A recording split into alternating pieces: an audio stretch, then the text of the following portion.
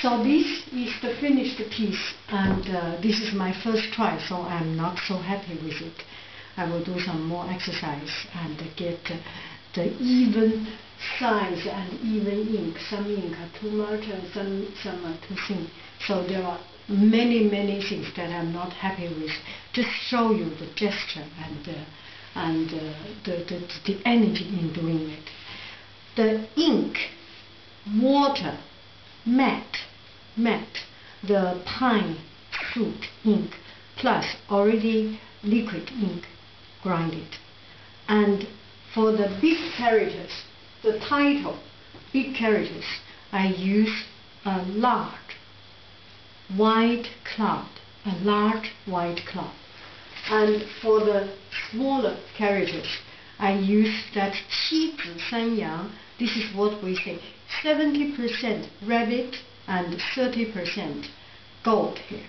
Both of these hairs are soft, but not very soft, not comparing with the Western visual soft.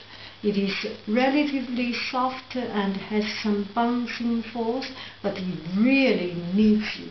It requires a lot of your control in handling this brush. Thank you.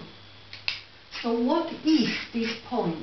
小雨中的回忆, memory in the little rain. I often walk and wandering in the little rain, search in the little rain.